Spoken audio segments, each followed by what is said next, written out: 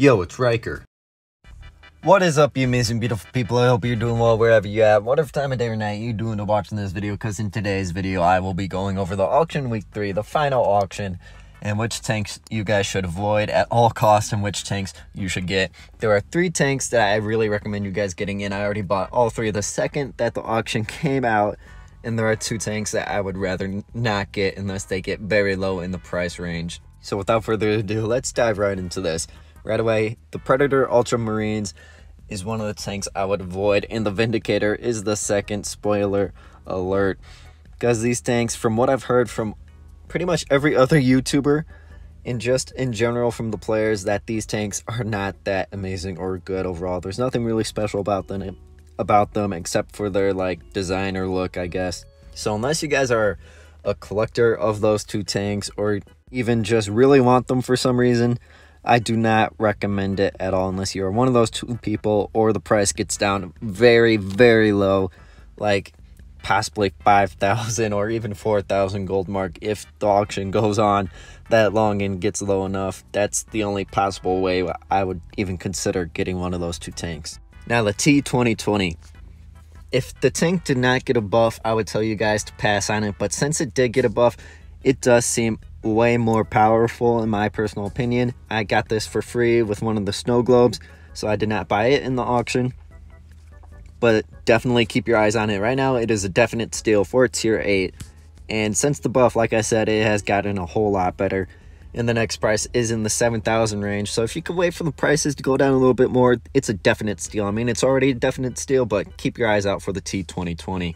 In the Vindicator Ultramarines, this is the other tank that I told you about. Just like the Predator, my bad, I can't really speak. Ultramarines, those are the 2 tanks I would recommend you guys avoiding at all costs. Like I said, from what I've heard from almost every other person, these tanks are not that good at all. So unless you're a collector, or you really want the tanks for some reason, or the price gets super, super low, those are the only 3 reasons I would even go for the tank. And if you are not one of those people, avoid these tanks. Do not waste your time on it.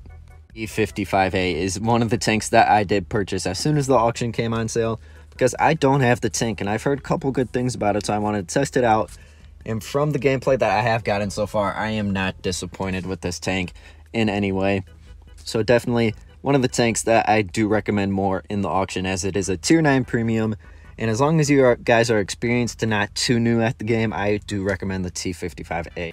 Another tank that I bought as soon as the auction came on sale was the WZ111 Model 5A.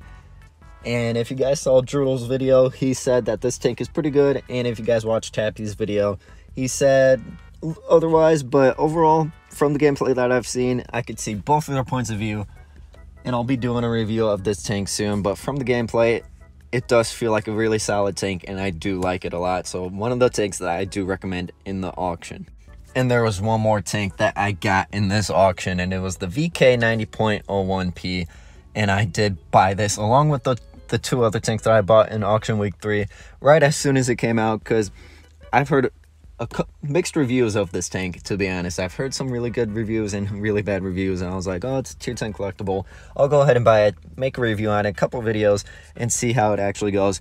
And let me just tell you, I fell in love with this tank in like the first couple battles, because it fits my playstyle for a side scraping tank that is super effective, and that I've just been missing that spot for. I know there's the mouse and like the E100 and a couple other tanks at tier 10, but they don't really like vibe with me, if that makes any sense. But the VK 90.01P does, and I just love the playstyle of this tank, like I said. So I bought that right away.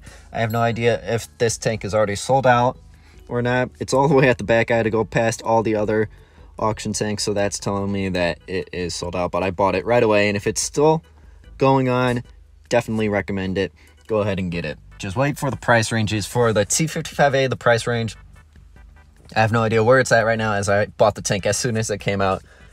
But if it's below the 10k gold mark or 9,000k gold mark, definitely hop on it. It's a steal. And even at the 9k or 10k mark, it's a steal then, because it's a tier 9 premium tank. And the same for the WZ111 5A. That's a definite steal already. It starts out at 15k gold or somewhere around there, I believe.